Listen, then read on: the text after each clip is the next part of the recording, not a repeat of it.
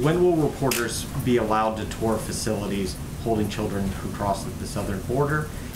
Well, first, we are working to finalize details, and I hope to have an update in the coming days.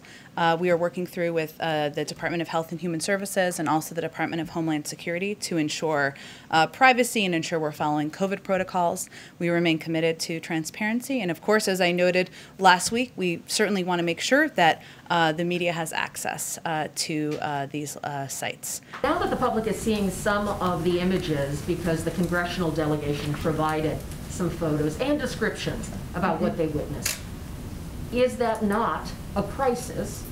Well, children presenting at our border who are fleeing violence, who are fleeing prosecution, who are fleeing terrible situations is not a crisis.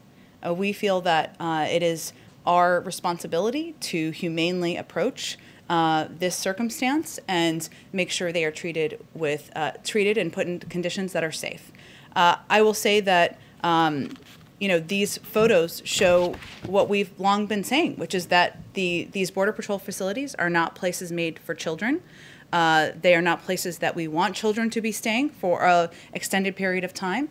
Our alternative is to send children back on this treacherous journey. That is not, in our view, the right choice to make. And so our focus now is on solutions and putting in place policies, including expediting processing at the border, opening up additional facilities, something that you've seen developments on over the past several days, and there'll be certainly more on.